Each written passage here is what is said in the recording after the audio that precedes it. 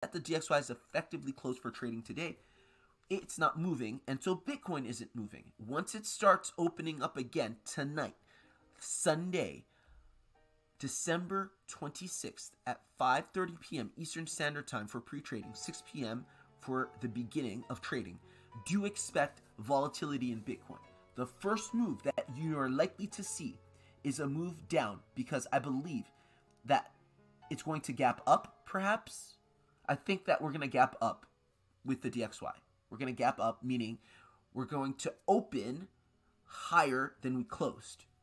That's going to result in a quick move down, and then we're going to quickly come down in the DXY, which will result into a big move. So on the small time frames, do expect this kind of move in Bitcoin tonight at 5:30 p.m. to 6 p.m. Eastern Standard Time. Wouldn't be surprised if that kickstarted the bull market. Merry Christmas, guys.